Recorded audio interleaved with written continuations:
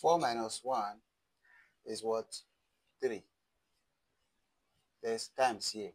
Remember, there's invisible times here. 6 minus 1 is what? 5. 3 times 5 is what? 15. This answer is not correct.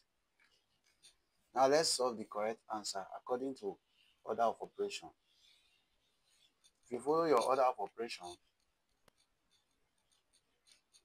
BODMAS. First of all, we have to solve the bracket. 6 minus 1 is what? 5. There's invisible times here, remember.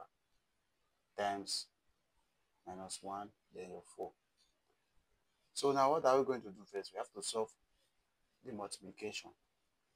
Minus 1 times 5 will give us what? Minus 5. Then you bring your 4. 4 minus 1 will give us minus 1. This is our final